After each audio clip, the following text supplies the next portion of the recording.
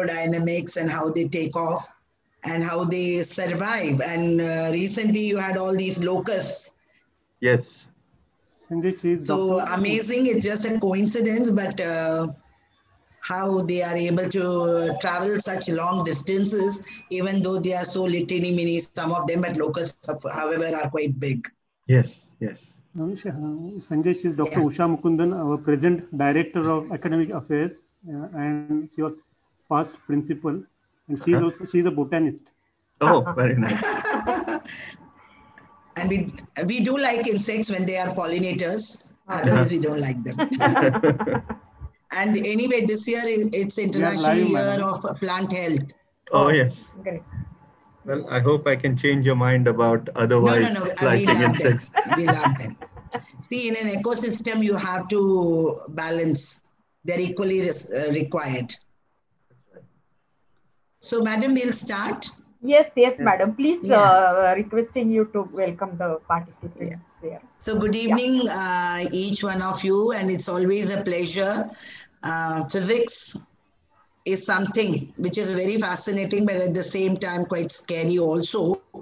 But looking at a youngster, Dr. Sanjay Sane, who's going to take us on a flight using insects. And I'm very sure he's going to give more details, and I'm eagerly looking forward to listening to you. And welcome to, even though it's virtual, the Junjunwala College family. And we would also like to thank the IAPT Mumbai chapter for giving us this very unique opportunity for this month. This entire month we say is dedicated to you, genius physicist. And every Tuesday and Thursday we have a very sumptuous meal of very good lectures that we have been listening. But today's has been more special because it concerns us. And we biologists would like to see how you interpret the aerodynamics of insects and how they are able to fly long distances and how they manage. So with these words, I extend a very warm welcome to each one of you and looking forward to listening to you. And thank you very much for accepting our invitation and to be with us today evening. Thanks a lot. Thank you very much. Thank you, madam. May I request Mr. Amit from IAPT Mumbai Sub-Regional Council, Amit More, please say something about the IAPT. Yeah. Good evening to all present here. On behalf of IAPT Mumbai Sub-Regional Council, I welcome our today's speaker, Dr. Sanjay Sane, sir, and all the participants here. As many of you know, IAPT's Indian Association of Physics Teachers was established in the year 1984 by the great visionary late Dr. D.P. Khandelwal with the aim of upgrading the quality of physics teaching and physics teachers at all levels. It's now a major organization with more than 6,500 live members and spread over about 1,500 organizations throughout the country, including about 100 members from the abroad. Mumbai Sub-RC is very much up to its cause and has been very actively organizing various events like workshops on the innovative experiments for the junior college teachers, summer schools for the undergraduate students, lecture series in the cutting edge physics, etc. Though we all are going through a tough time due to this current pandemic, but there is always zeal for knowledge.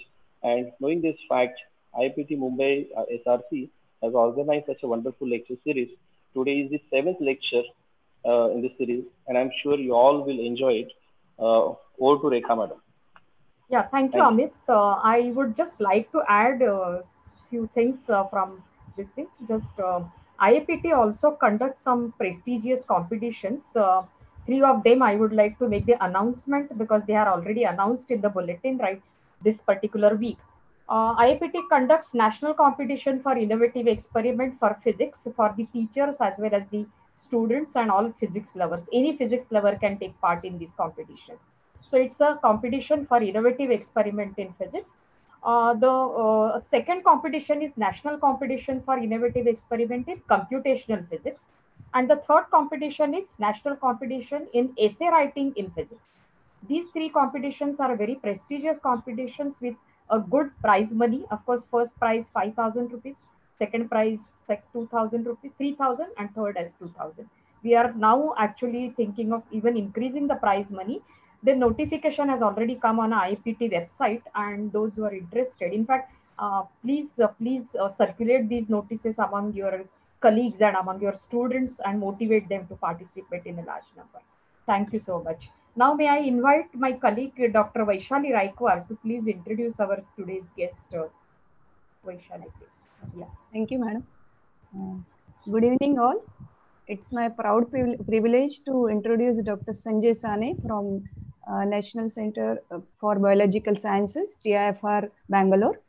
Dr. Sane received his bachelor's degree in physics, chemistry and mathematics from St. Stephen's College, University of Delhi in 1991, and a master's degree in physics from the University of Pune in 1993. He then decided to shift to biology and joined TIFR's Biological Sciences group as a junior research fellow. After a year, he moved to the USA, and in 2001, he received his PhD from University of California, Berkeley, from Michael Dickinson's lab. Following postdoctoral work with Tom Daniel at University of Washington during 2002 to 2007, Dr. Sane returned to Bangalore as a faculty member of National Center for Biological Sciences. He is the recipient of Ramanujan Fellowship 2009.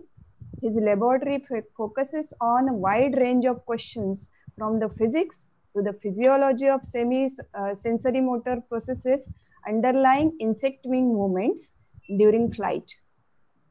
It's quite interesting. More recently, his laboratory has also been investigating insect architecture and collective behavior in termites and also plant biomechanics. Dr. Sane became an editor of Journal of Experimental Biology in 2020. He is also a review editor at Frontiers in Neural Circuits and is on the editorial boards of Biology Letters, Journal of Neurophysiology, Journal of Bionic Engineering, etc. His areas of expertise are insect flight, organismal biomechanics and biofluid mechanics, neuroethology, collective behavior in insects and other animals, plant biomechanics, sensory neurobiology, specifically mechanosensation, vision, and olfaction. Certainly, his career path should inspire physics students and add to their repertoire one more possible avenue after a degree in physics. I would like to request the participants to kindly mute their microphones, and if you want to ask questions, please write it in the chat box. All the questions will be answered at the end of the session. Now I would like to request Dr. Sane to start his presentation. Over to you, sir. Thank you. Thank you very much. I really wish I could have come there in person, but maybe some other time when things are more normal. It is a great pleasure to see some familiar faces in the audience, and I'm really happy to be able to talk to you about some of the work that we've done in the past, and also a little bit about the field itself. So this, just to begin with, this is a sort of a simple introduction to NCBS, the place where I work. This is a very old picture. I put it there more for nostalgic value than anything. There is a large... Sanjay, you have to share your slides again. Oh, is it? Yeah. Let me see. Okay, I'm stuck. I'm not able to get out of this. For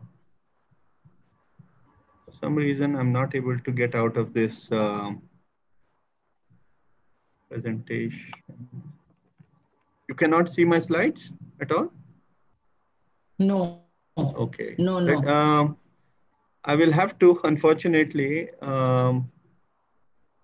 restart my computer because it doesn't look like I am able to get out of this. Normally an escape button should do the trick, but I'm not able to do that. So I'll just be back in a little bit. Yeah, you can go, Zoom, rejoin. Maybe you Yeah, leave I'll and just rejoin. Yeah, I'll just do that.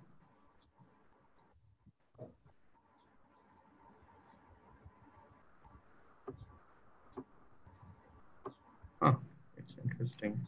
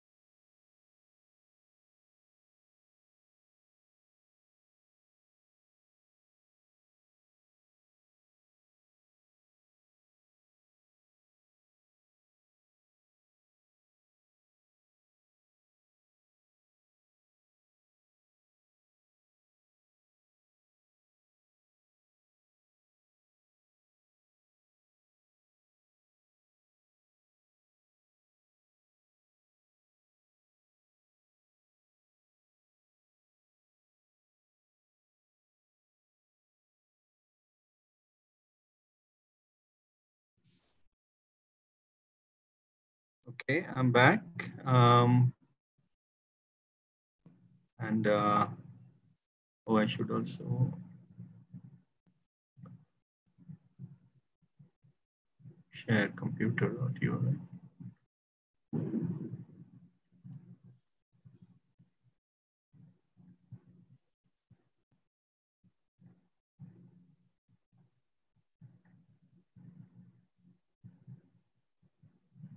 How do I share computer audio? Uh, Right down. uh, Right side down. oh, in the security. No. Post. I don't see it. To first share it. First share your. Oh, I first share my slides. Okay.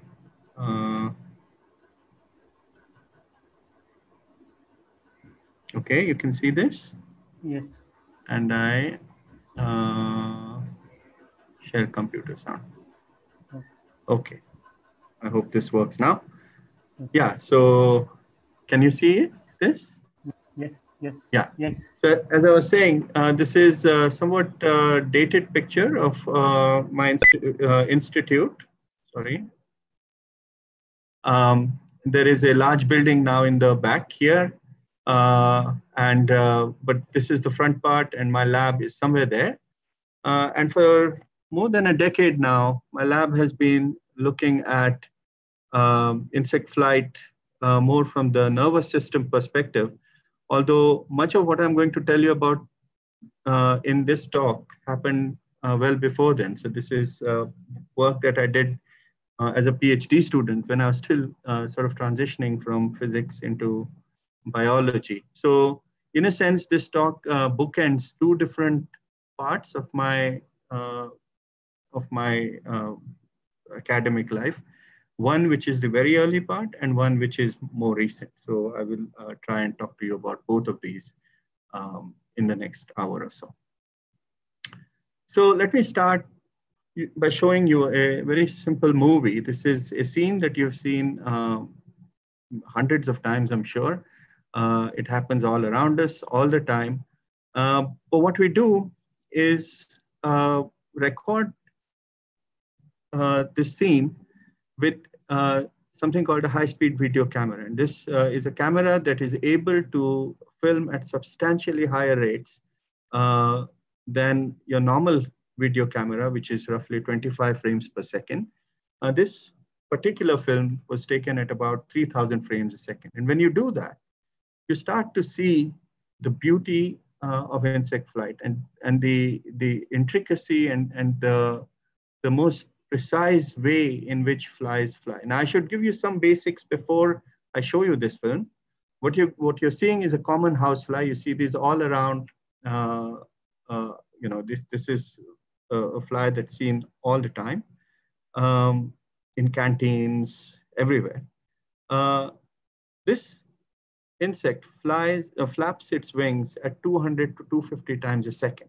If you recall, you will not have seen its wings in motion. That's because they're flapping too fast, and we are too slow in our ability to see it. But when you slow it down, you begin to see just how intricate the wing motion is. I'm just going to play this. And what I want you to notice is that this insect is going to come and it's going to land on this particular spot. Now watch the wings as they are making many small and intricate adjustments as this insect goes and lands on this particular square. I'm going to show you this movie again. Now notice that it's fully aware that it's going to land. Its legs are extended, and it is able to carry out this very precise maneuver, which, as engineers, we are extremely envious of, because it's very hard to recreate such precise motion. And so for the longest time, people have been wondering how insects are able to do something this precise, this intricate, in such fast timescales. How is it able? The whole film that you saw happens in literally a fraction of an eye blink. Our eyes blink at about 200 milliseconds, about 5 hertz or so. And this thing is at least 10 times faster than that. So the whole behavior. So how is it that insects are able to do this in such short time scales? And this is really the question that I started out with many years ago, being fascinated by how insects observe the world around them. How do they respond to that world in the precise timescales that it did. The early questions I had were more to do with how insects fly in the first place. How do they even generate enough forces with their flapping wings to be able to fly? And as it turned out, this was a long-standing question that had been very much an open question, at least when I started my PhD. And we set out to try and answer this question. And in the first part of the talk, I'm just going to tell you about how we went about answering this question. That's the physics part. Now, everything you just saw happened in maybe 50 milliseconds or so. Okay, the entire landing behavior was in, as I said, in a fraction of an eye blink. But let's consider the other extreme of what insects can do. So what I've shown you here are two insects. This is what is often called a globetrotter, a dragonfly that many of you have seen in Mumbai flying out. So this is the western coast of India, and you have seen these dragonflies fly out of towards the sea. I don't know if many people have been able to witness this amazing event. And as we have recently discovered, we meaning an ecologist from Maldives has recently discovered um, these dragonflies are flying, or may very well be flying, all the way to the eastern coast of Africa. So, Maldives are here, and what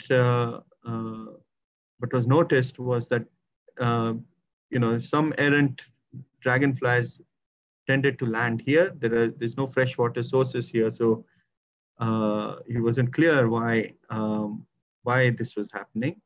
And then when they started to track, when the dragonflies were leaving, when they were arriving here, when they were arriving in Seychelles, and when they were arriving on the eastern coast of Africa, much to their surprise and the surprise of all of us in the field, the dragonflies seem to be making these journeys, really long journeys across.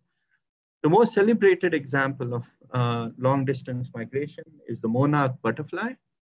Many of you must have heard of monarch butterflies. And as you know, that they start out in Mexico, and then there's a batch of them that fly towards the west coast of the United States, and another batch that flies towards the east coast. And there they spend a few generations before migrating back. And it's an extraordinary event. And I'll talk a little bit more about this towards the end of the talk from the perspective of conservation and the fact that these populations are dwindling.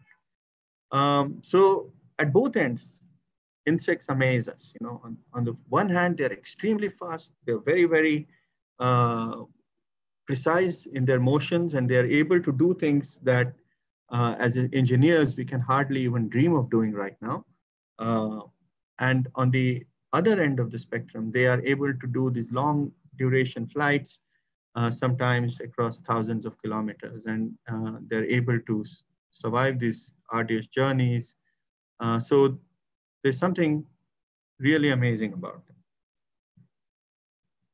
Now, why should we be interested in this? Well, for many reasons. First of all, by any metric that you can think of, insects are the most successful multicellular animals that we know about.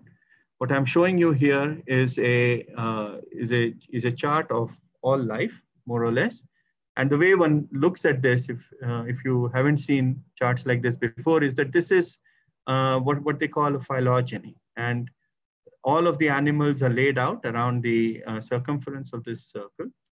And as you can see, a good half of them, as you can see here, are insects. Okay, this is all life, and insects occupy half of this chart, more than half of this chart actually. And then the rest, of course, there's a large number of arthropods, things that are from which insects have evolved, so invertebrates. And then we are a very small portion of it. We are right here, a very small portion, and we are part of something called deuterostomes. And we are even a very tiny part of that. So it's really important for us to realize that we live in the world of insects, not the other way around, that they've been here long before us.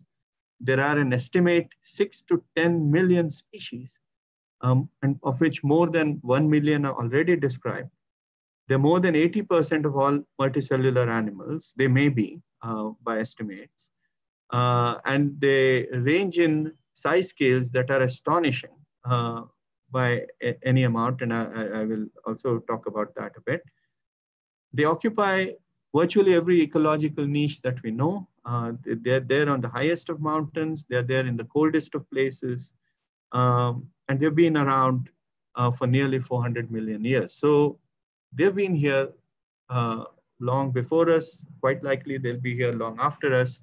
And they are an absolutely essential part of the ecosystem. And without them, the ecosystems will simply collapse. And I'll talk about that towards the end.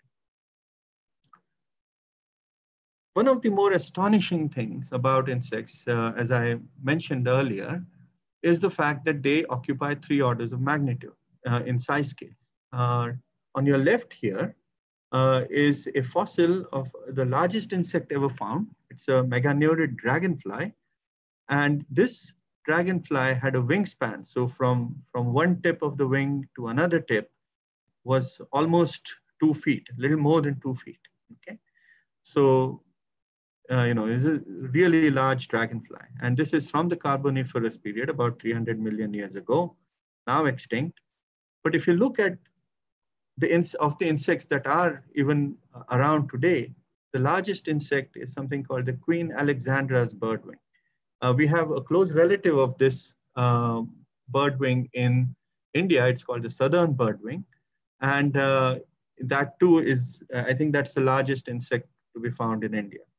And that has a wingspan of about 1 foot. At the other end of the spectrum is this little fly, little wasp actually, called Megaphragma mymaripen, which, if you can see this scale bar, is about 200 microns in size.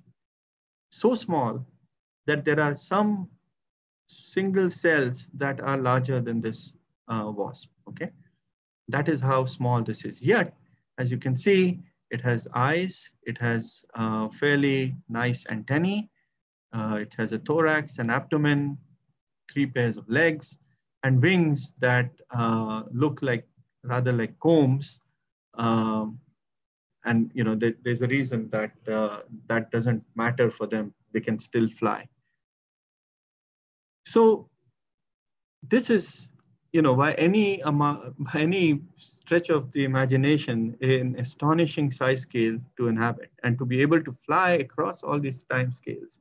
And also, we should be aware that flight is one of the key reasons why insects are as successful as they are, because flight is what allows them to occupy all of these different ecological niches. So that's just by way of telling you why we are so interested in flight. We think it's one of the most important biological phenomena to have evolved. We think it's the primary reason behind the success of insects, the spectacular evolutionary success of insects.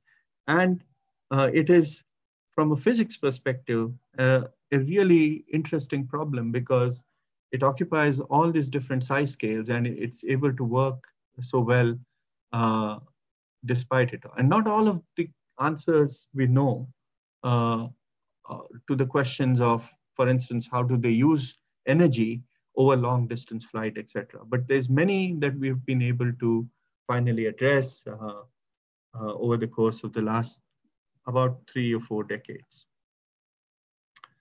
So here's the outline of my talk. In the first part, I'll tell you a little bit about the physics of flight, particularly focusing on how we've been able to bring this problem to the lab and study it. And in the second part, I will talk about more recent work about how the flight machinery works. In other words, how are their bodies configured and how does the flight machinery work? Okay. So let us think of what insect wings are. Okay. At the heart, as you know, insect wings flap. And when I say flap, I mean that they move from one end to the other and then move back. So they don't rotate like a propeller. But early engineers were not able to visualize the motion of the wing. It was so fast and you needed really good visualization tools, and those didn't exist at the time. And so they were sort of more focused on trying to understand just, what kind of theory can work to explain insect flight. And so, when I'm talking about engineers in the early part of the last century, when, post Wright brothers, once we had a really good idea of how to get machines airborne, but also the invention of helicopters and propeller-based flight. Parallel to that, there was a extraordinary movement in physics, work of people like Prandtl and Huygens and many others, who established how the basic theory of flight works. One of the key models in that was something called the actuator disk model. The actuator disk, if you can just imagine, is a disk that pulses periodically. And as it pulses, it pulls air from the top and pushes it down. And that particular wake structure has properties that you can then kind of, theoretically study.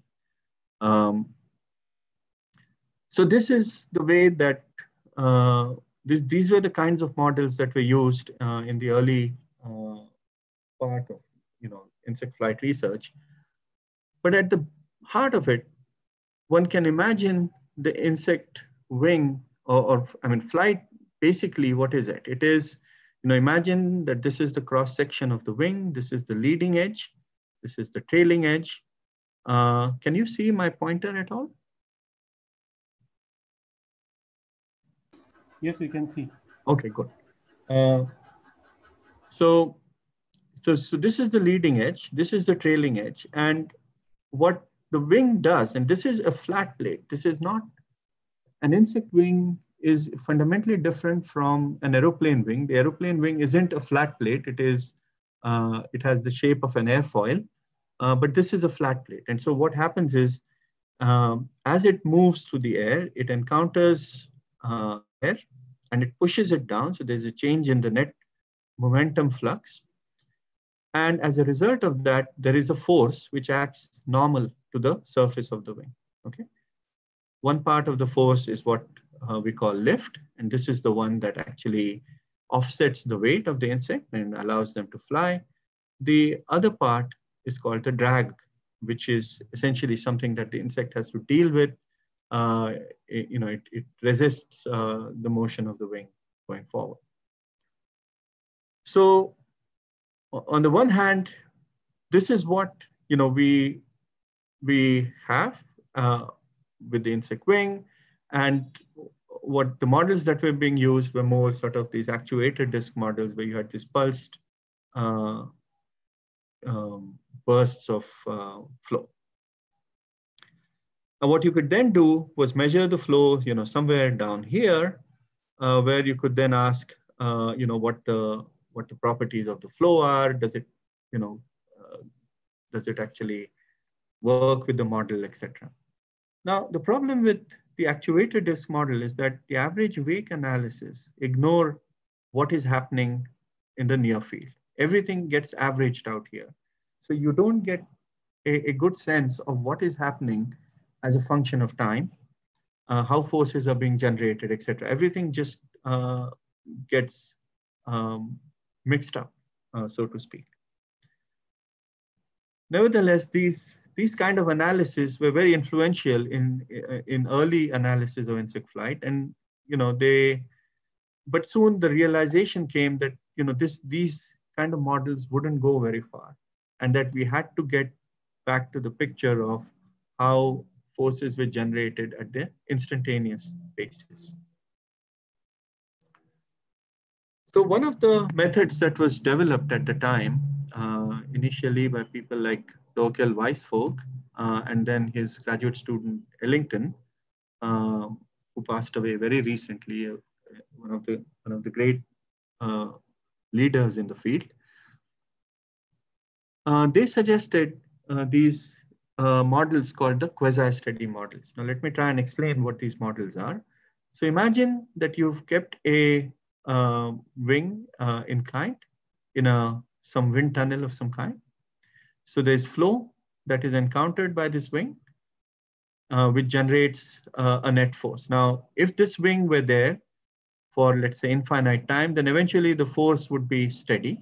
You would get one value of the force, and then you could plug that in to the configuration that you saw. So What you see here is a silhouette of the insect and the wing as it moves. This is the flapping as it is occurring. So the wing starts here. Remember, you're seeing the cross section of the wing, and again, the circle is the leading edge. Now the wing starts here, moves forward, and then flips and comes back. Okay, so this is the downstroke, this is the upstroke. Now in a quasi-steady model, what you do is you take snapshots of this wing. Okay, so imagine that each one of this is a snapshot. Okay, now you take the wing in that configuration, you place it in this wind tunnel, you measure the force, and you transplant the force arrow here, okay, the measured force. And what you get then is a quasi-steady picture of how force evolves as a function of time. Now, this model was really important in the early stages because we really didn't know very much about the history of how forces evolve. Okay, which is sort of the it required better measurements and so on. One of the things that Weisfolk did when he was a professor at Cambridge was initiate a program in which he began to take high-speed films, these were cine films, of a large number of insects, okay? And so he had a whole survey of them, and from this survey emerged some extraordinary results that I cannot talk too much about, I don't have the time, but a lot of this data was analyzed by Ellington, who generated his own data, of course, and he was a student of Weisfolk's, and he essentially took all of this information and analyzed it and asked a simple question: do quasi-steady models work? Okay. Now, one of the things that I have to tell you is that, in this situation, if you have a wing incline relative to flow, and you measure the force on it, so lift and drag, then you can plot that force, okay, as a function of the angle of attack. Now, the angle of attack is the angle that this plate makes with the direction of the flow, okay? So that's alpha. So it goes from 0 to 90. If you can imagine, normally I would show this with my hand, but I'll just have to sort of explain in words. So if you can imagine that the wing is aligned with the flow, then it's not going to generate any lift, right? And it's not going to generate any drag either. And so those values would both be 0. That's right at 0 angle of attack. If the wing were inclined roughly as I'm showing them here, then you should see more or less equal lift and drag. And so that's sort of right around here. But then as the wing continues to move up, and now it's facing the full flow, not inclined, but vertically, then again, lift force will go down because that component of the force goes down and all of the force becomes drag. And so what you see is two curves. One is the force increases and then decreases as angle of attack increases, whereas the drag continues to monotonically increase, okay? Now what we do then is we take the force and we divide it. So this is the lift force, and we divide it by certain parameters. So the density of the medium is 1, the square of the velocity of the wing, and the projected surface area. And when you do that, this quantity called the coefficient of lift comes out. This is non-dimensional. And the big advantage of working this way is to make sure that you can work across scales, which means that you can sort of simulate the small insect wing with a sort of large model, provided you make sure that certain things are kept, the flow environment is kept the same. So for the longest, the main answer that sort of Ellington came up with was that the quasi-steady modeling doesn't quite work.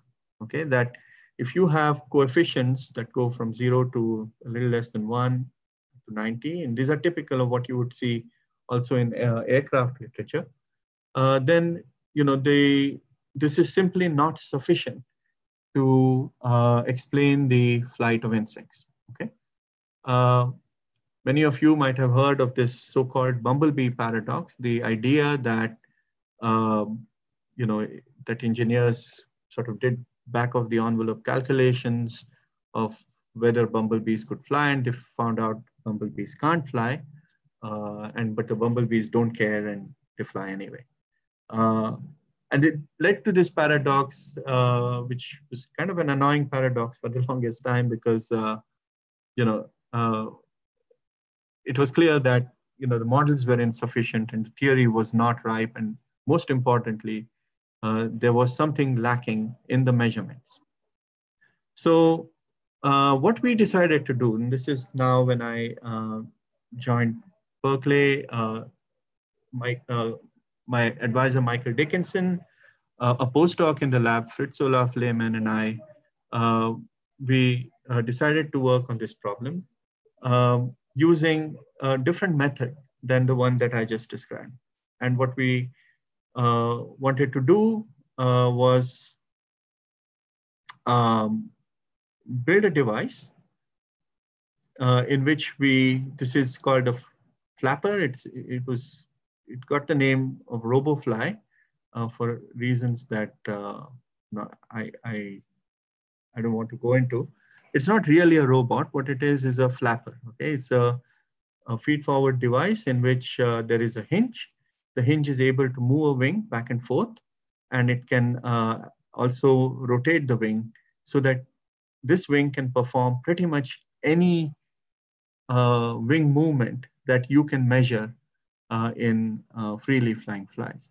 And by the time we were ready to do this, there were also measurements of actual 3D motion of insect wings.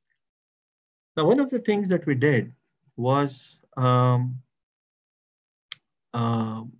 use a force measurement device. So this is a 2D force sensor that is able to measure the forces normal and parallel to the wing. And from these, we could reconstruct lift and drag. So this particular device was a scaled up device. It's called a dynamically scaled model of an insect. And what we had to do was make sure that we conserved the Reynolds number. And by Reynolds number, I mean the ratio of the inertial to the viscous forces. So, they have a certain value in insects, and we wanted to make sure that we preserved that value so that the flow around this insect wing was the same, around this model wing was the same as that around an insect wing. Okay. There is a yellow line. I think this is, I don't know why this is there. If we can, let's see, clear. Okay, maybe I did it.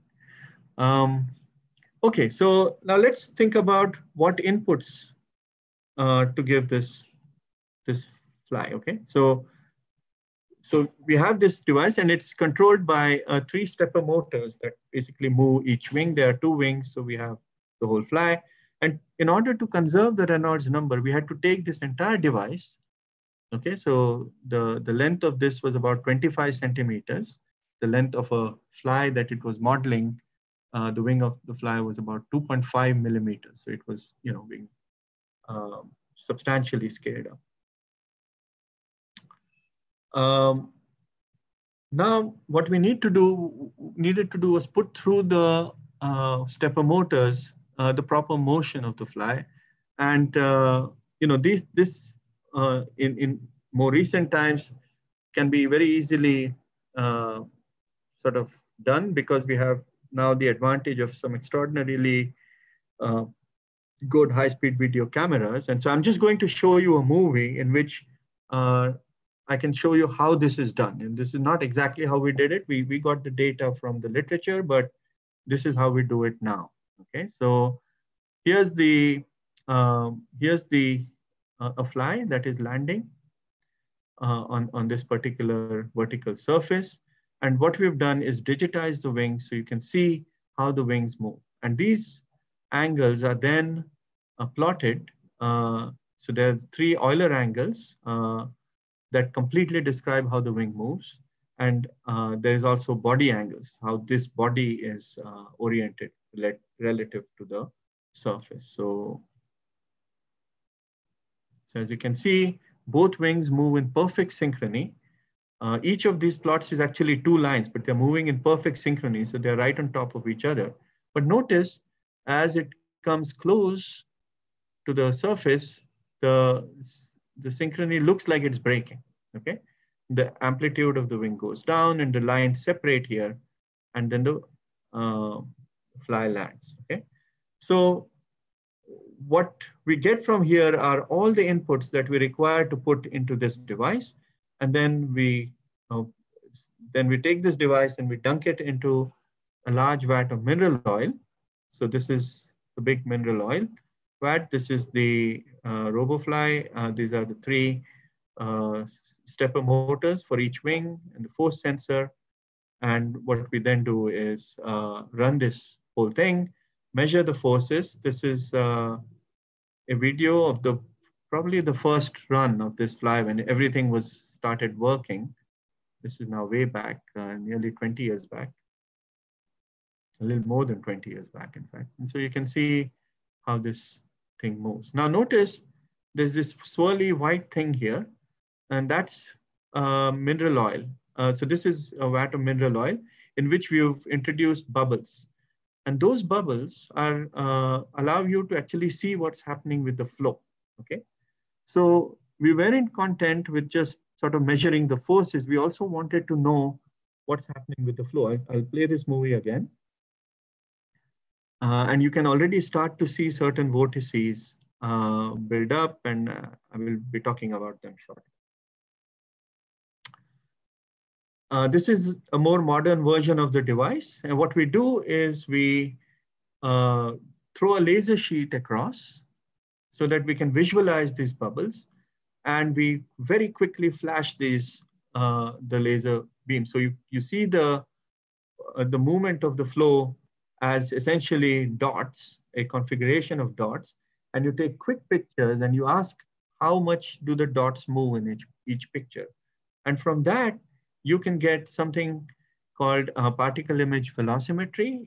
You can actually visualize the flow, and you get extraordinary measurements of the flow fields. If you look very closely at both these images, these are, there are arrows, and each arrow tells you in which direction the flow is moving and with what speed. Now, notice already some very interesting things. So here's the wing from the top.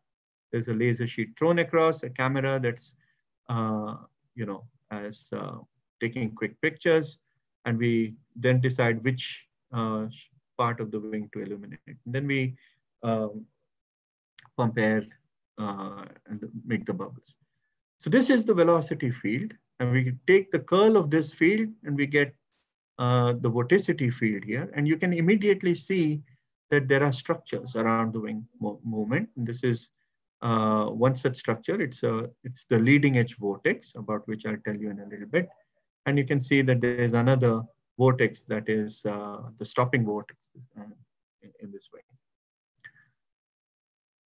So what did we learn from the forces? Well, the forces were kind of interesting because they were telling us a very different story about what was going on. Now remember that the measurements that I told you about, where you keep a wing in a wind tunnel kind of thing,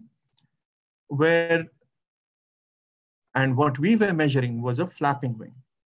So weather force is any different? But it turns out they were actually very, very different. In a flapping wing, as when the wing started and began to move, you could see the initial force transients, this is left, and then there's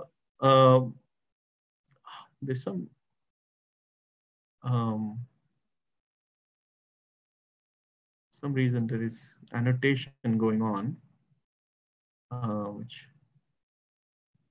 I don't want. Okay, so there's this going on. And so as you can see, there is the force transients happen, and then the force stabilizes. The fact that the force stabilizes like this was extremely surprising because the wing is moving at very high angles of attack. You will never see an aeroplane wing move at such high angles of attack. And the reason it doesn't move at such high angles of attack, we're talking about 40 degrees, 36 degrees, and so on.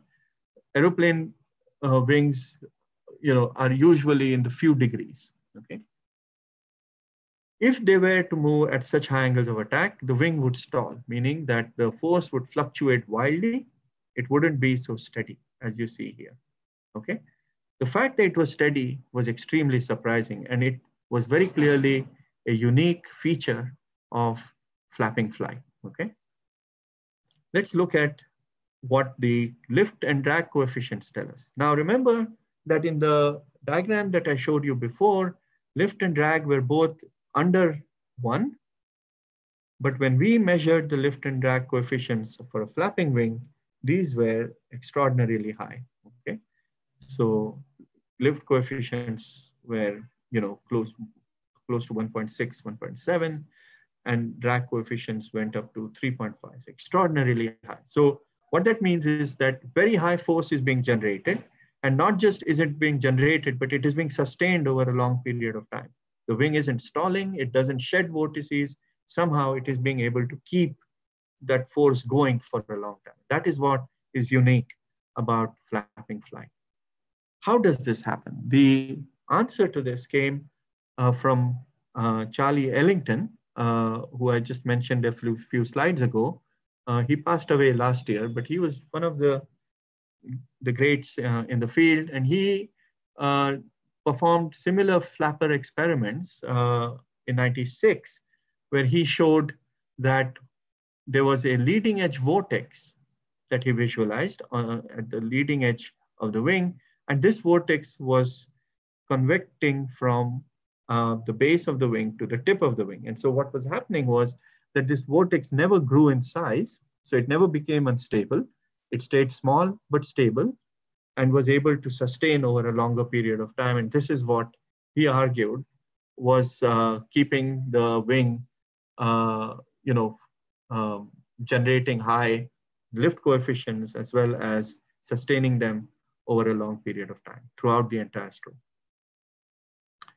So let me summarize this in this figure, what I've just told you.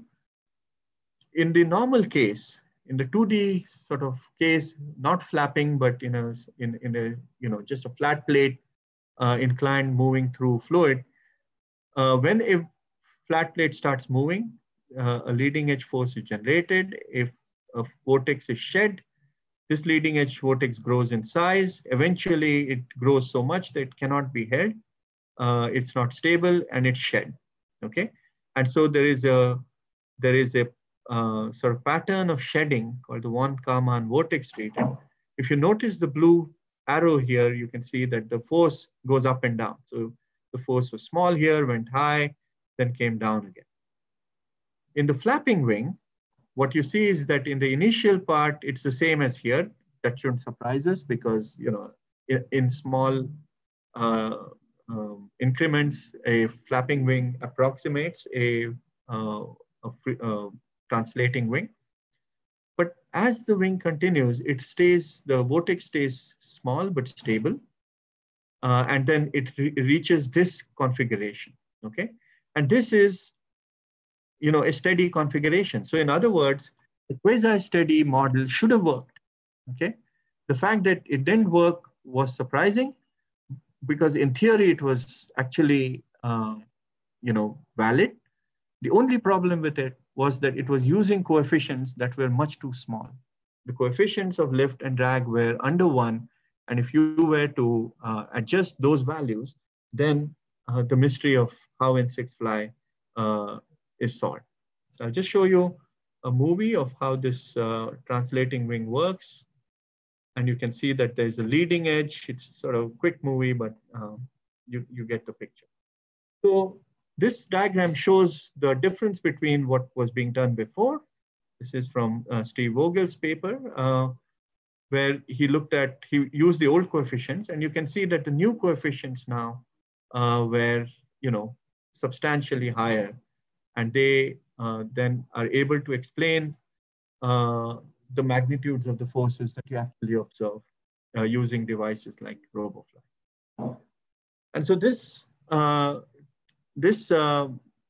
figure tells you all about what an actual wing movement looks like, the forces on it. And what I'm showing you here in red is the actual force traces that we saw.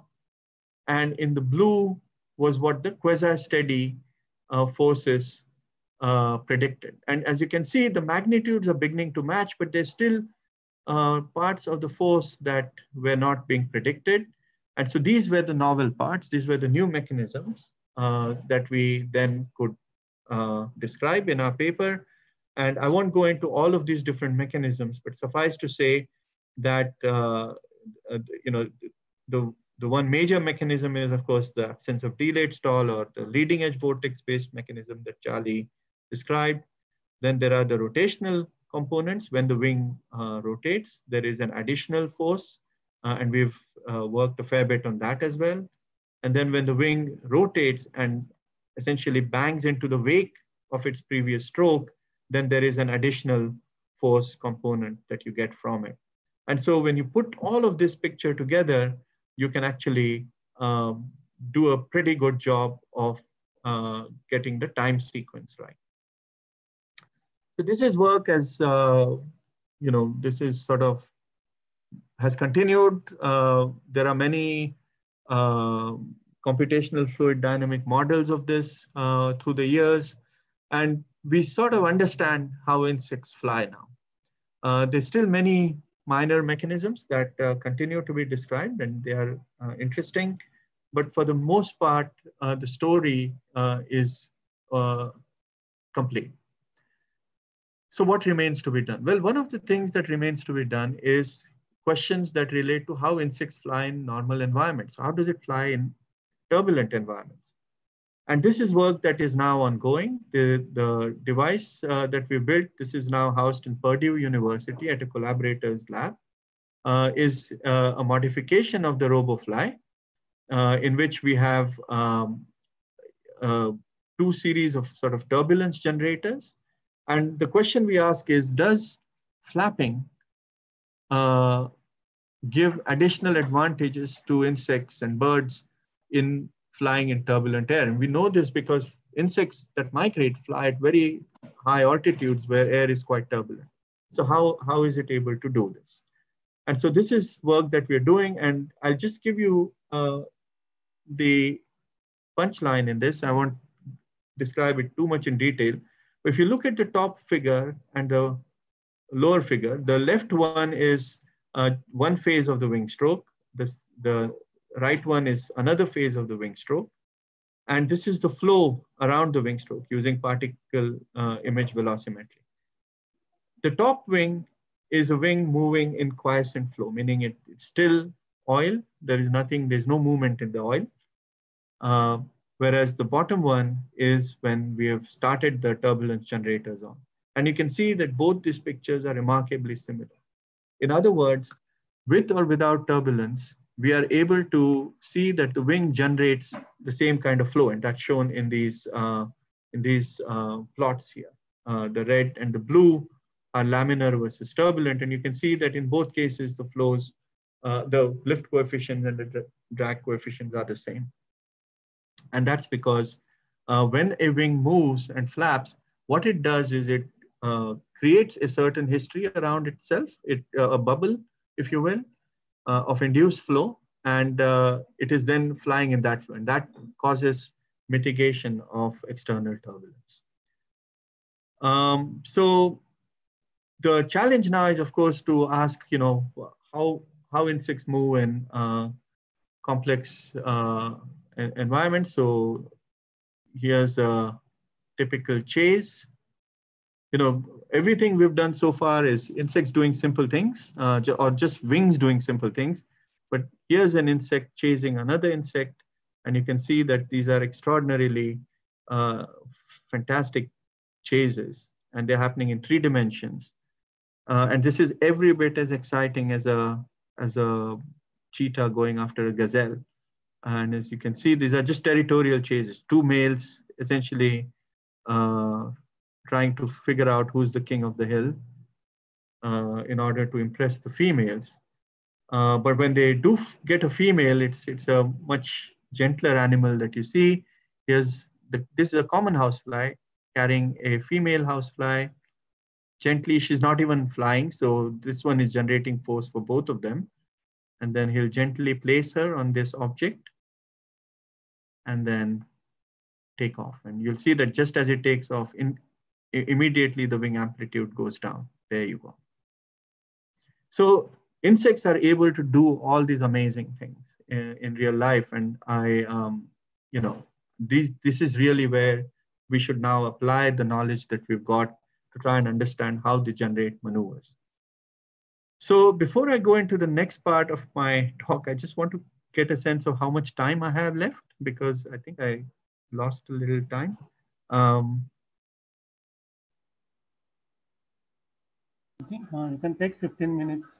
15 minutes. Yeah, that should be more than plenty. And then maybe we can take questions at the end. Okay? Yes. So I want to next talk about the mechanics of flight, the biomechanics of flight. In other words, move away from questions about fluid mechanics and talk about how the insect body is configured. And as it turns out, it's an extraordinarily complex system. But as you'll see, physics is required even there. Okay. So what I'm first going to show you is a micro CT image of an insect. So this is the head, the thorax, and the abdomen. And there are the wings. And what we're doing is doing an X-ray imaging of this insect. And I just want you to see this movie. If it works, oh my God, okay, it doesn't work.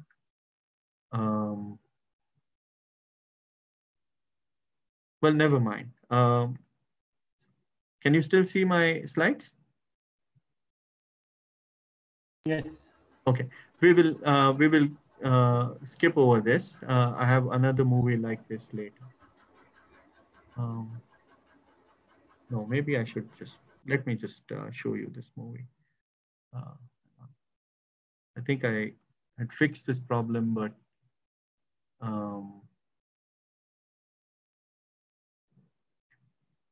I forgot to save it.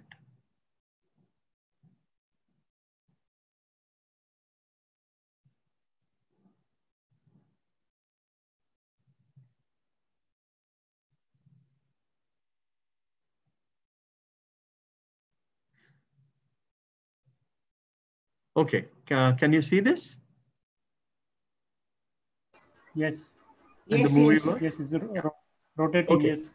So here's the insect. As you can see, so we are looking from the back of the thorax of this insect.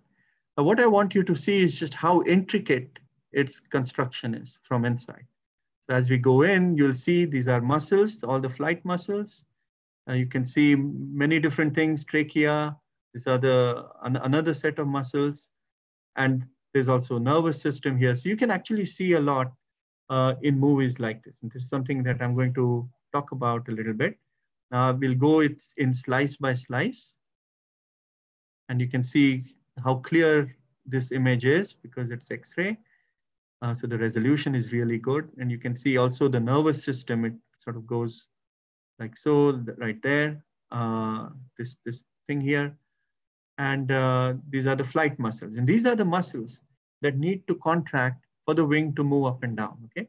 And what these muscles do, as you can see, they're attached to the thorax.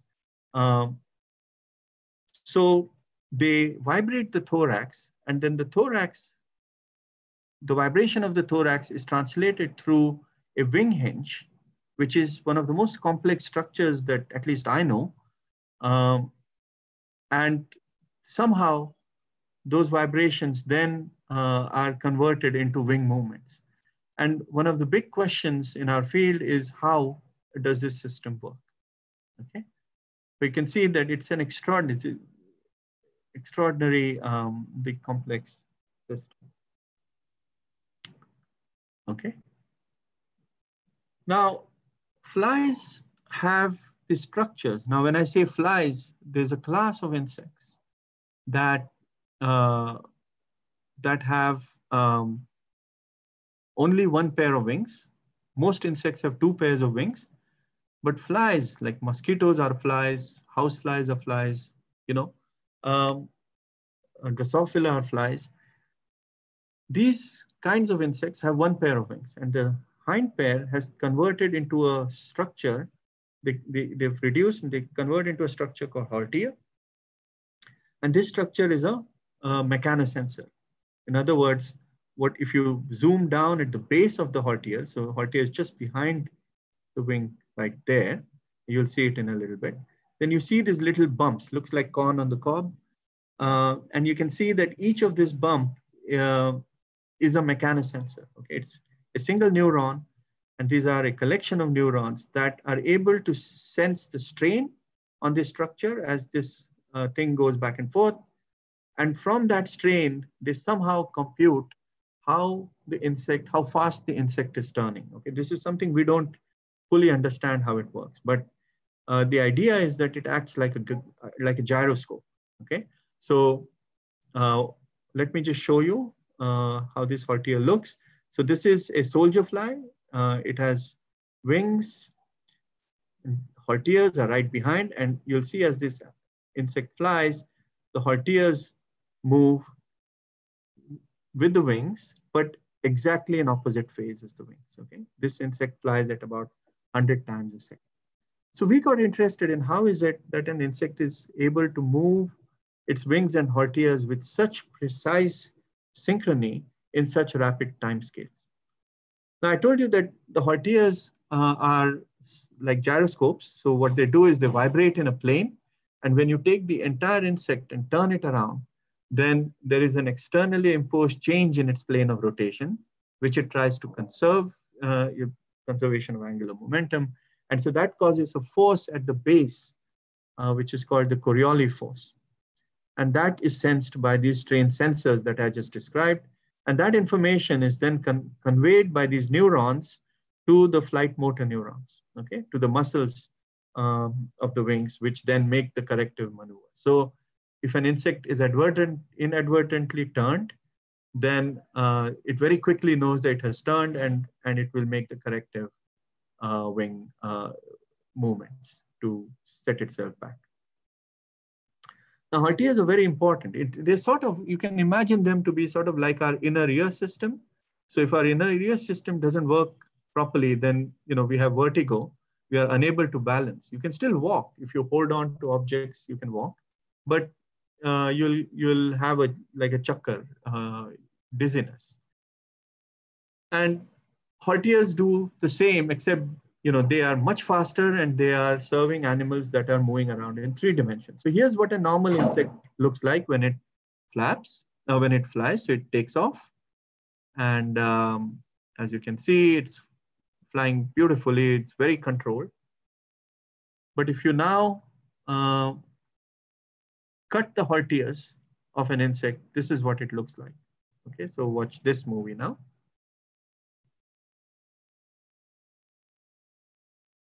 As you can see, it's unable to control its flight. It's like a drunken fly. It can fly, but it is not able to control its trajectory. And the reason it can't control its trajectory is because it is not getting the information about its own rotations. Things are happening too fast, and it becomes very quickly unstable. If you just cut the left haltea, then the insect will turn rightwards. So you can see that it rotates in one direction. Yeah. And if you cut just the right haltea, then it does the opposite. This is true for house flies, not necessarily for all flies. It depends on how fast their wings move, etc. And as shown here, the left and right wing move in perfect synchrony, and the wings and the halteas move perfectly antiphase to each other. So we thought that this must be something like a reflex in which the wing sensory neurons tell the wing motor neurons how to, sorry, the haltea sensory wing sensory neurons talk to the haltear motor neurons, or the haltear sensory neurons talk to the wing motor neurons. Motor neurons are the ones that move the muscles. But then we also thought that there is also a possibility that the two operate without need for the nervous system, that they are just mechanically connected. This is where the physics comes in. And so this can be seen in this movie. So, so this was an easy hypothesis to test. And my graduate student, Tanvi Devra, began to test this. And what she showed was that this hypothesis is easy to test because you can test it even in dead flies. So this is a series of experiments we call the dead bug experiments. And what she showed was that in a dead fly, you could move the wing.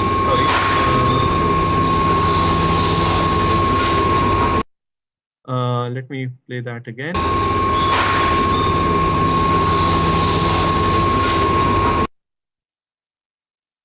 So as you can see, when you move the wing, the haltear moves exactly out of phase. Yeah. Let me play that again. Exactly out. This is the dead. So what that told us was that we didn't need the nervous system for this to work out. Okay. So the question was, how is it able to do this? And our obvious guess was that they must be linked mechanically. And so we decided to figure out what these linkages were. Yeah. So here is the thorax of the insect. There is a structure on it called the scutellum. This is called the scutum. And as you can see, the scutellum connects to the wing bases, the two wing bases. So what you will now see in the next 5 minutes, this video is about that long, is the series of experiments that we did and what we found out about these linkages. So let me start. And please tell me if you can hear the sound. This movie summarizes our findings. Can you hear the sound? Yes, yes. Okay, all right. Let me start. On the biomechanics of wing and haltear coordination in flies. Our study shows that precise coordination between wings and haltear is achieved not by the nervous system, but by mechanical connections within the thorax. A structure on the thorax, the scutellum, links the two wings.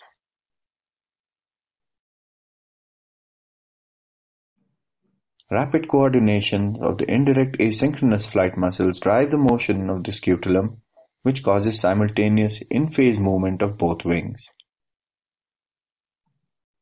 When this link is severed, the two wings become uncoordinated as shown in the next video.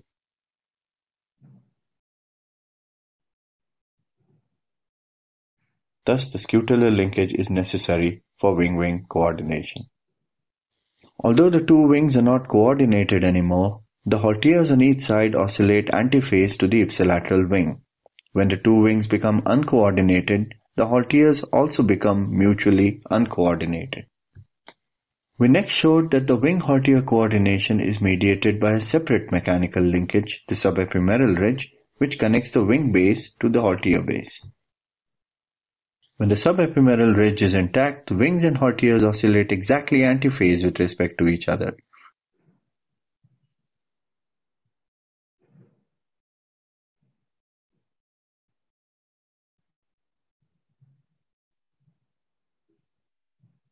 However, when this link is lesioned, wings and halteres become uncoordinated.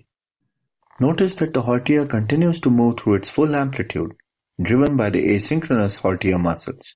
The haltear on the right side, whose link remains intact as an internal control, continues to oscillate exactly antiphase with the contralateral wing. Thus, the subephemeral linkage between the wing and the haltear system on both sides are independent of each other.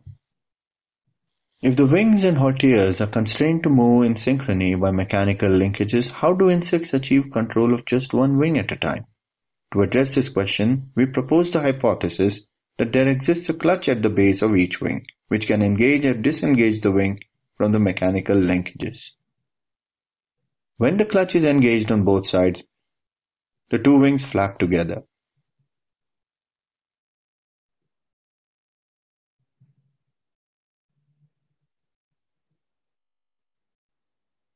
However, when the clutch is disengaged on one side, one wing remains folded, whereas the other can flap.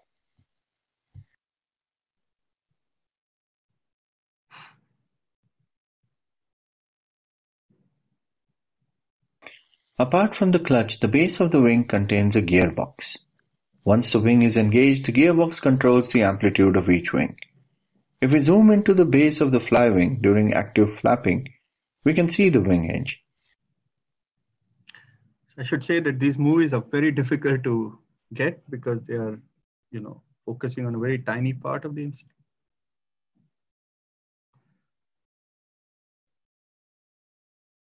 It consists of a radial stop shown in red,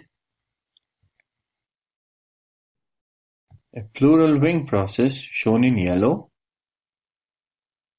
and Terale C, a putative mechanosensor and damper shown in blue. The radial stop contacts plural wing process in 4 different modes, mode 0, 1, 2 and 3 as shown here. In this scanning electron microscope image, we see how the radial stop connects with the plural wing process in 4 different ways from mode 0 to mode 3.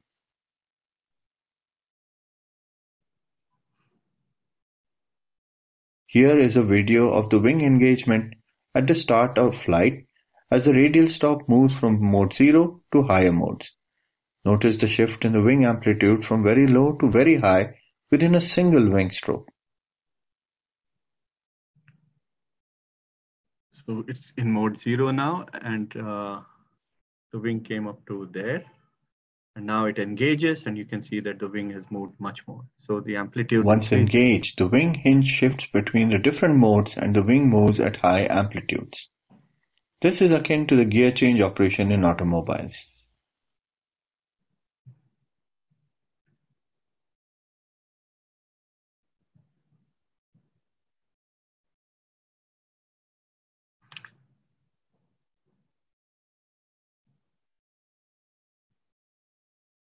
During flight cessation, the wing abruptly transitions from high amplitudes to low amplitudes within a wing stroke as seen in this video. When this happens, the radial stop moves from higher modes to mode 0. So what we have at the end of all of this is a model that looks sort of like this, in which the indirect flight muscles, which I showed you, connect to the thorax, and they move the thorax.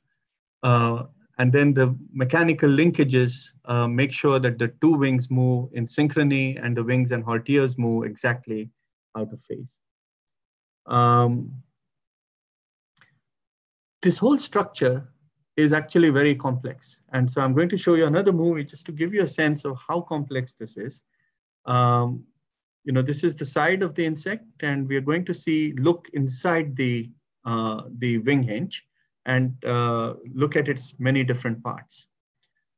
Okay, so again, this is micro CT.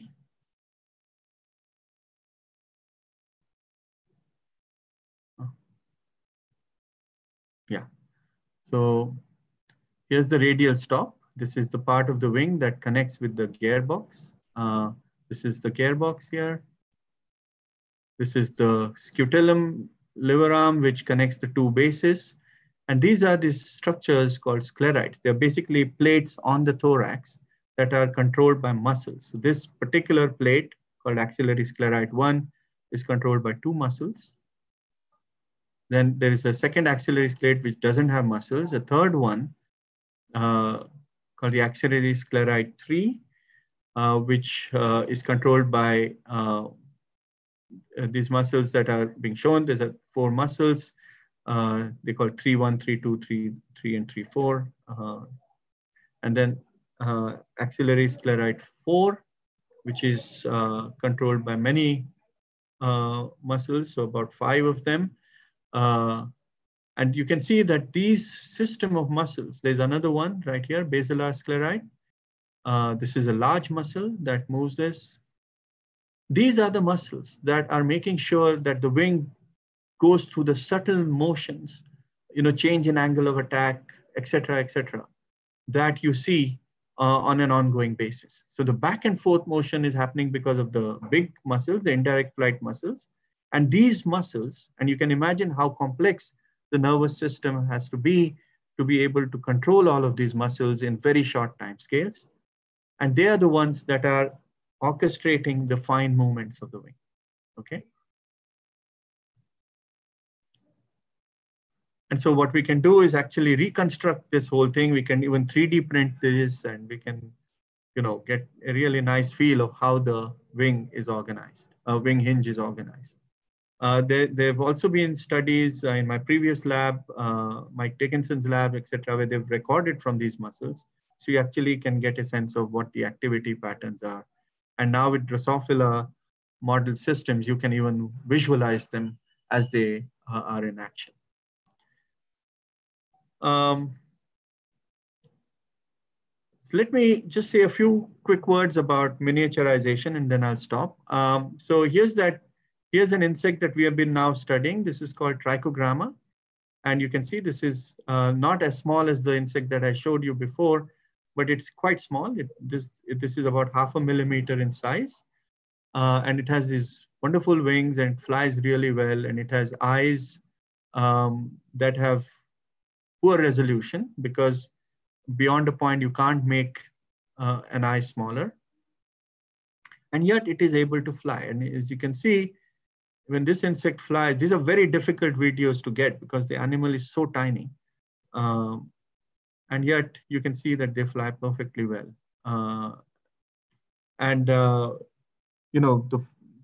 It is coming to light now, some recent papers, that these kind of wasps may be actually even as numerous or more numerous than beetles, so that they might be a bulk of what the insect population is.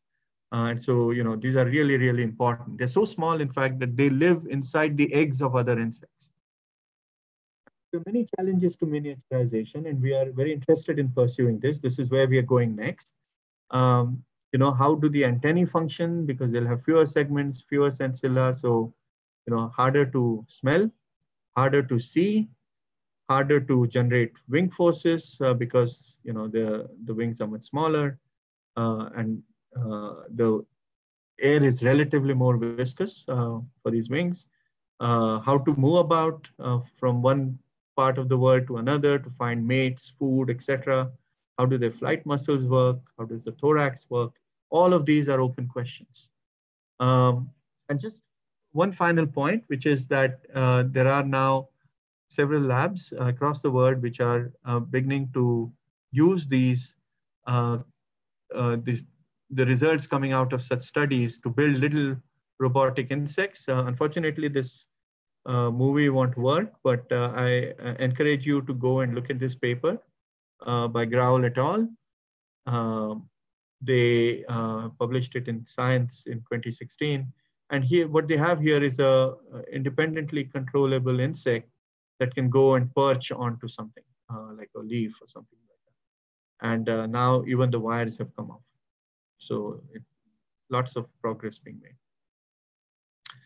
So I think I've run over time, so I'll stop here. Actually, one last thing I did want to talk about, and I'm not going to talk about, is the crisis that we face in the world of insects. So if you may have read or not, I don't know, but I feel it's very important to tell you that insects are getting massively decimated because of our agricultural practices, because of climate change, because of the conditions that we've created.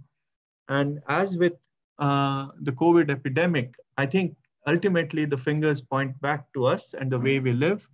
Then we are beginning to see this extraordinary, accounts of insect declines. And if this continues, then that will be a far greater crisis than COVID, because decimation of insects means that there will be no pollinators and all ecosystems will start collapsing. So I think it's an extraordinarily important topic that I wish I could talk more about, but please read up about it because there's very, very disturbing headlines. This is an article from New York Times, which called this insect apocalypse. And these are some accounts of how things that eat insects are also dying as a result. Um, and last, and what really pains me is the fact that monarch butterflies are going extinct. Not all monarch butterflies, but this migrating populations. And that too is because of the uh, practices that we have been following. So we're trying to also help out in these surveys. So I won't go into that. I just stop here by saying that these are all the areas we work in. A lot of students have actually contributed to the work that I've talked about. Some of it is work from our lab, some of it from my PhD, and much of it that I have not talked about. There's a lot more that I could say. But here's my lab, and there's a very happy lab when I have them to thank for all of this. So thank you very much. Thank you, sir, for the wonderful talk. There are some questions, and Yes. Can we take them? Yes, please. So first question is from YouTube platform. Mm-hmm. Mr. Rajaraman Ganesh has asked, is the physics of insect flying and that of bird flying is the same? That's a good question. No, there are subtle differences. So birds also operate over many scales. So if you look at a small bird like hummingbird, or what we see here as sunbirds, then they are very much like insects. We call them honorary insects because their flight is very much like insects.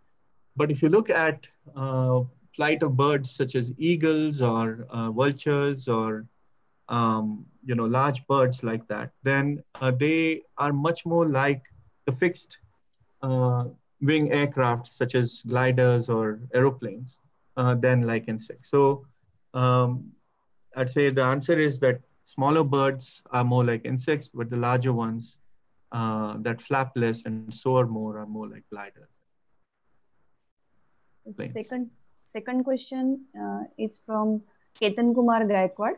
Mm-hmm. Does the thermodynamic parameters like atmospheric pressure, temperature, etc. affect the dynamics of insect flight? Yes, in an indirect way. I mean, insects are sensitive to temperatures. They are animals just like us. So in that sense, yes, because the nervous system will be affected. And if the nervous system is affected, then their wing motion is affected. The physics is also affected in subtle ways, but not enough to write home about. I think the influence is much more biological than thermodynamic. Thank you. Next question is from Suman Puranik. Mm-hmm. We have flocking bird models like VSEC model based on the interaction between birds in a large group. Uh-huh. We have similar models for fishes also. Uh-huh. So do we have same for insects? If yes, then what are the possible parameters on which those models are mostly dependent? That's an excellent question. So formation flight, as in birds, is very different. In insects, we almost don't see it. We don't see insects fly in a specific formation.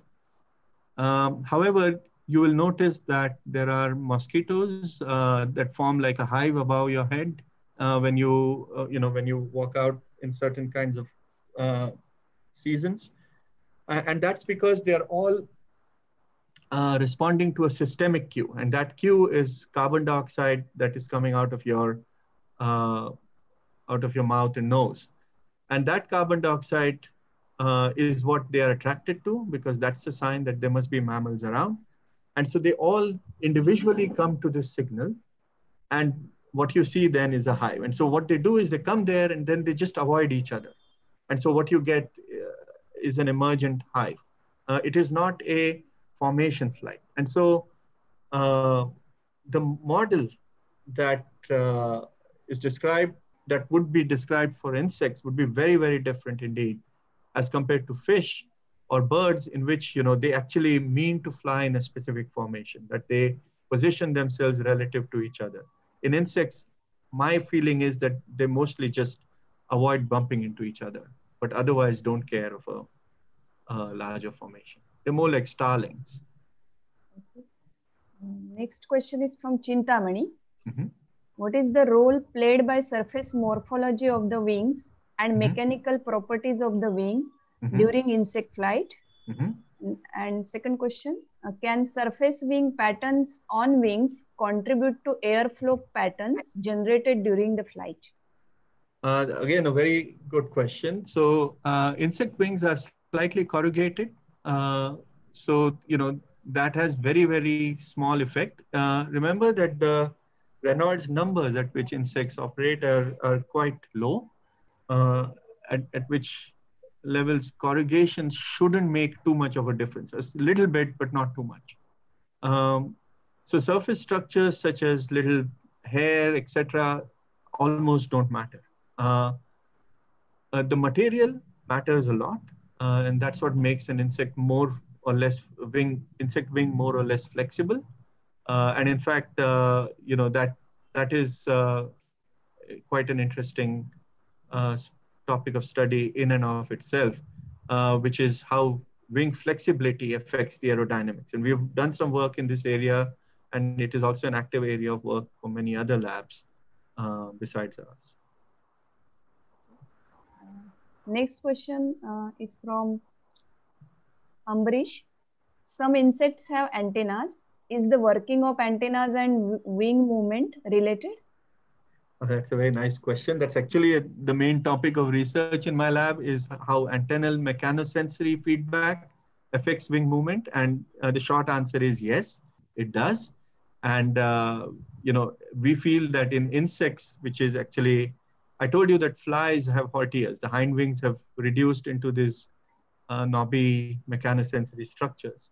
But the question remains, how do insects that don't have hot ears, so all other insects have two pairs of wings, how do they manage to get the same kind of feedback? And the short answer is it comes from the antenna. Next question is from Vaibhav Raut. Can we make a complex muscle system of insects with the recent development of 3D printing of organs and demonstrate the mechanics? In principle, yes. Although I suspect that that method wouldn't tell us anything new. I mean, what we put into it is what we'll get out. So we can at best reconstruct how it works in insects, but it won't yield any new hypothesis because the actual system is very, very complex. And so, you have to conduct those studies on real insects in very controlled fashion.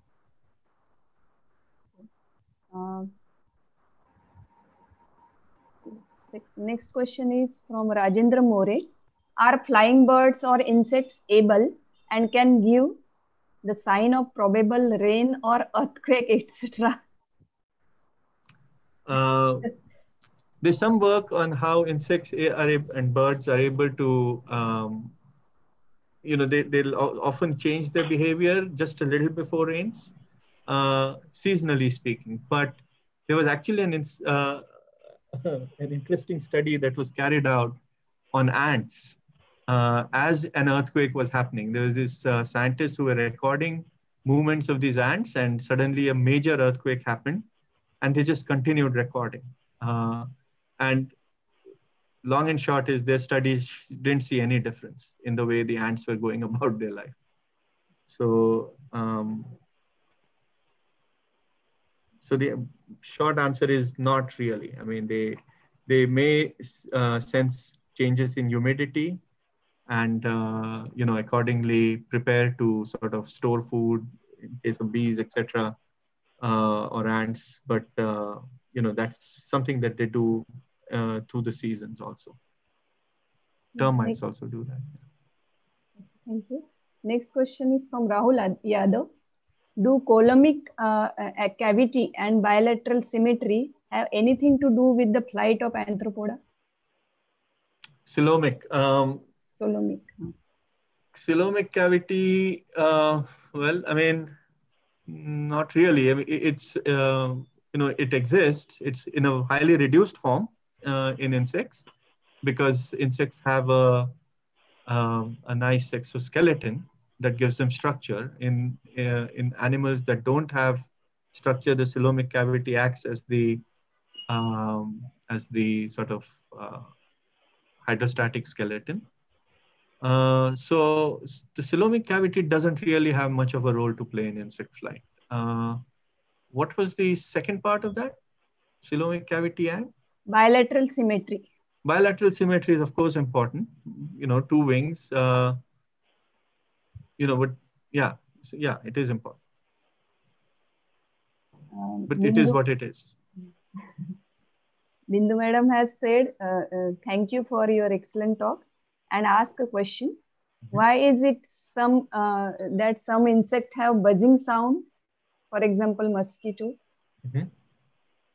That has all to do with the rate at which they flap their wings. Now, mosquitoes flap their wings at an astonishingly high rate. So that's close to 400 to 500 times a second.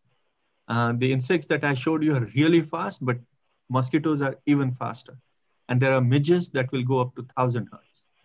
So, and how they do that and the thoracic structure, I haven't really gone into that. I could have talked for another hour about that. But the mosquitoes are flapping at very high rates. So the pitch is higher, and that's why you hear them. Next question is from, again, Rahul Yadav. The chitinous, what is that? Chitinous, yeah. Chitinous exoskeleton has no moisture. Does that deprive the drag and resist the dynamics of flight? Not really. I mean, it acts like a flat plate. Moisture doesn't contribute much to this anyway. In fact, it helps for it not to have moisture because it's hydrophobic, which means that it doesn't get wet and its material properties don't change, and they can be quickly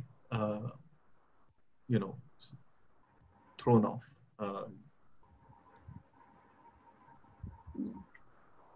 Next question: can we measure force coefficient for more than angle of attack 90 degree in complex case?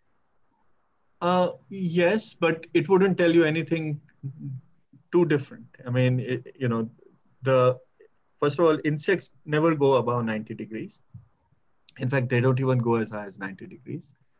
So it's unrealistic, which is partly why we haven't done it. But also, it's predictable what would happen.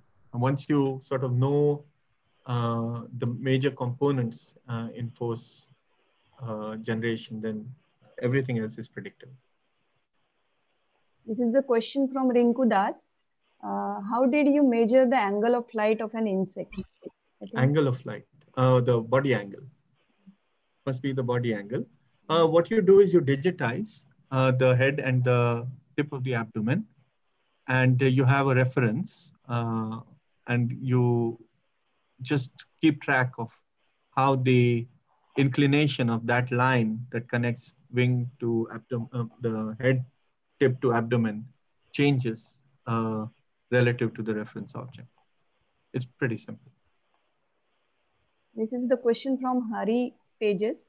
Why do the halteres move antiphase to the wings? How exactly do they function as gyroscopes? So those are two different questions. The answer to the first question is, in most insects, they move antiphase to the wings, not in all insects. Okay, so in mosquitoes, for instance, they move in some fixed phase relative to the wings. Okay? In every case, they move in some fixed phase relative to the wings. In every case that, I've talked about, those mechanical connections are important. It's fundamental to their flight. But it may not always be antiphase to the wing. Now, as to why they move antiphase to the wings, what I didn't tell you is that we have now proposed a model of the wing and haltere system as a dual forced oscillator system, okay? And that kind of a system settles into certain modes of vibration. One of those modes is, and the wings are antiphase to each other. The two oscillators are antiphase to each other. So one oscillator is wings, the other is haltere. And so we think that this is just, dictated by the physics of vibrations. Next question is from Advait. How far insects can see? If not, then how that affects the flight? Okay, how far insects can see? So, there is a silly answer to that question is they can see very far. They can see the sun, for instance, but that's not what I think he's asking. What he's asking is what is the resolution of the eye? The resolution of the eye is actually much less than the human eye, for instance, because the compound eye is such that the number of facets on the eye range from, few tens in very small insects to few thousands in large insects, tens of thousands. And so, it's still very, very less as compared to what our eyes can do. So the insect visual resolution, in other words, its ability to distinguish two different points as being separate is not very good. It's 1 or 2 degrees in some of the better resolved insects. Dragonflies might be a little better than that, but not by a whole lot.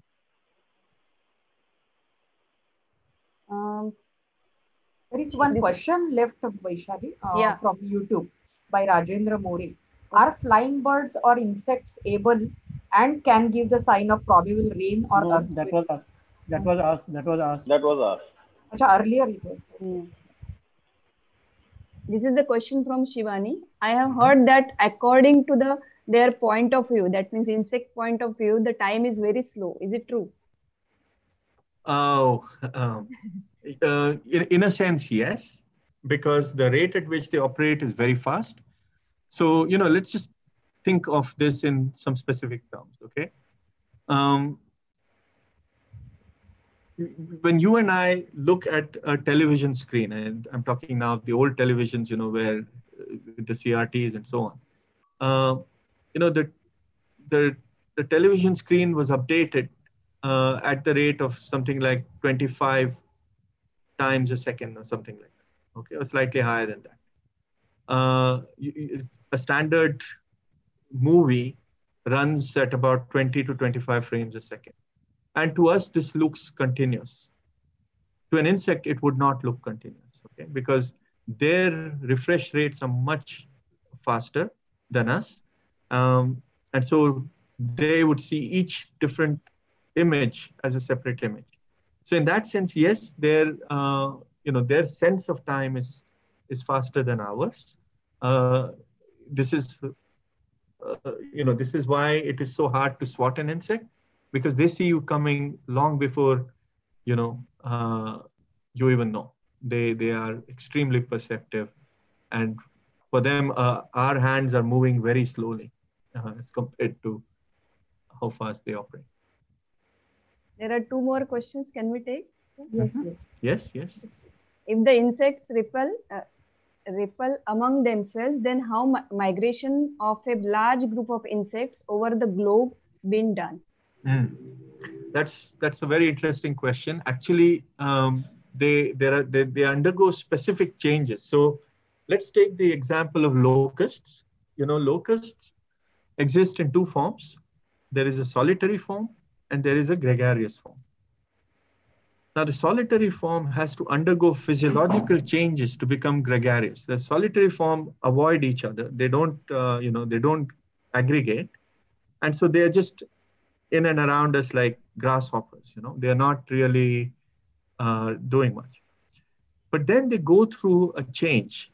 This is partly mediated by serotonin. There's a neuromodulator that causes a change. In fact, they change the color even. And this then causes a diametrically opposite shift in its behavior, which means that now the locusts start to seek each other and they start to aggregate. And then they start to march together and eventually take off. And we get these extraordinary, locust formations that are flying, not formations, but, locust attacks that we've seen in recent times. This happened because of them converting into this gregarious form. So insects are, thinking, feeling creatures. They will change their behavior under certain circumstances. This is the last question from Atul Modi sir. How does migratory butterfly decide to migrate? I mean physical conditions. Yes, that's a very interesting question, and we don't fully understand all the parameters that go into it. But what is certainly true is that it is able to, sense certain things like, change in daylight, uh, um, pattern that indicates that a certain season is starting, for instance. Um, there's many different cues that allow them to sense that seasons are changing, temperature is changing. They can sense temperature. So they are very perceptive that way. And this changes their behavior. That's when they decide to take off. One more question. Uh-huh. Tell me. From the vector diagram about effect of turbulence on wing motion, could you please explain it once more? Okay, let's go back.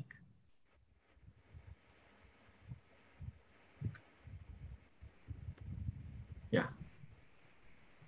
So what you see, the top two images are velocity fields, okay, of, so the arrows are velocity fields,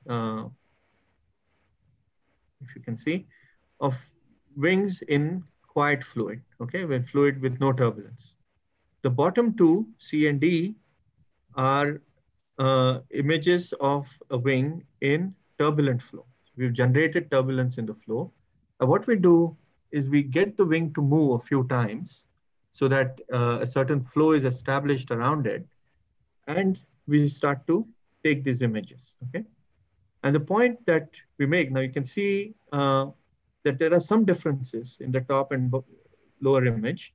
There is some maybe additional noise in the lower image as compared to the top image. Some structures are smeared out.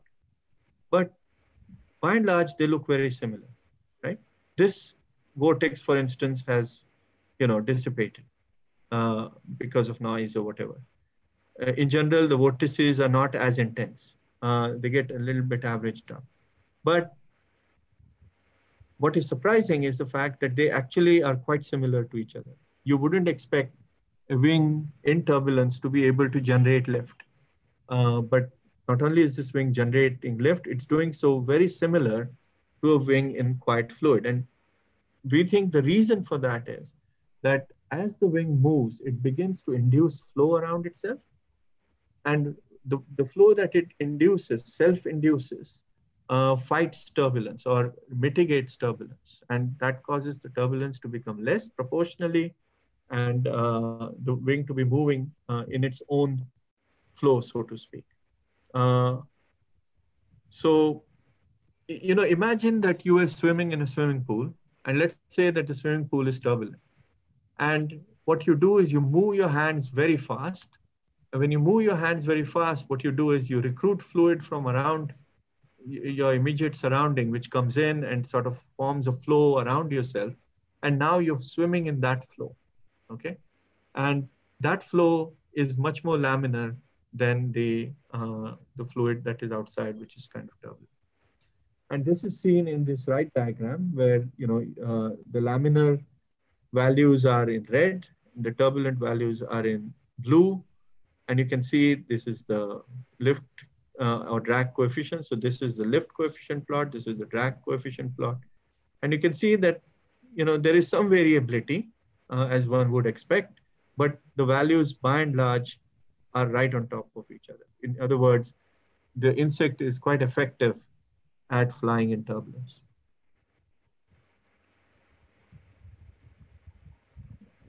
I think all the questions are over. Thank you, sir, for this wonderful talk. And we humans think that we are the complex structured animal on the earth. the structure of these insects and their flights mechanism. It's very complex to understand, but in a very lucid manner, you have explained it. Thank you very much, sir. Over to you, Rekha madam. Yeah, thank you, Vaishali. May I call upon now Professor Amit More to present a vote of thanks. Rekha Yeah, madam, yeah. One point. It was amazing. Yeah, thank you, madam. We know now why physics people fly. Really amazing, and the way you explained the biology part was really, there are no words to describe it. Too good. There is a lot of, like we are still thinking only in terms of Drosophila. One of my colleagues wrote to me that. But there are many systems which you can work with, and the way you explained, very simple. People like me could also understand, and thank you so much. It was too good. Maybe Rekha, one more session we'll have for the third students, like zoology students. Yeah. Yes, they will see this YouTube also. Yes. But it was too good. Especially simulations and all. Very good, very good. Too good. Thank you so much. It was very nice. Thank you, madam. Actually, our objective is to tell students that there is a lot of potential in interdisciplinary work. So physics students can encroach upon biology, and biology students also can encroach upon physics, and together I think they can create wonders. We have participants from all over the country, madam. IIT Kharagpur. Yeah, and another thing is that we have from people from zoology also. Today, not only physicists, but even zoologists have joined. I can see that. Okay, thanks everyone. I just want to make the point that, when you're studying animals don't particularly care about whether something is physics or whether something is biology. They just do what they do. Yes. They don't care about these artificial boundaries we've created. Yes, we have created them. Yeah. Over to you, Amit. Please. So, good evening. It was indeed a great, wonderful, and enriching experience to listen to Dr. Sanjay Sane, sir. I'm sure each and every participant has enjoyed this session. It was very interesting to know physics behind the flight of insects. I'm very poor in mechanics, but I could able to relate myself to some part of the, how force is generated and how the movement takes place. So it was very interesting, and I can see the participants were actively engaged, and they thrown so many questions, interesting questions. So that indicates how they could be able to connect themselves with the topic. So on behalf of IIPT SRC Mumbai, I thank you, sir, for taking out time from your busy schedule and making it a memorable event. I thank Hindi Vidya Prachar Samiti's Ram Niranjan Junjunwala College Management Principal for their constant support, and Department of Physics for taking the initiative and hosting this lecture series. I also thank the non-teaching and the technical support for doing all necessary arrangements. I thank the president of IPT for proposing such a nice idea and constantly encouraging for such kind of work. I thank all the participants for such a overwhelming response. Thank you all. Stay safe, stay healthy. Thank you so much, Amit. Thank you. It's time to announce our next lecture of the series now. We are going to meet again on Tuesday as promised. This is going to be our 8th lecture in the series organized by IIPT Mumbai Savarsti and the Department of Physics RJ College. This lecture will be delivered by Dr. Nishita Desai from TIFR. She is going to talk on the search for new physics. I think it's going to be really interesting for all of us. So I request all the participants to join us on Tuesday again on 7th July at 4 o'clock. Thank you once again. Thank you each one of you. Thanks. Thank you very much. Thank you, Sanjay. Thank you, Kiran. Thank you, everybody, for inviting me. This is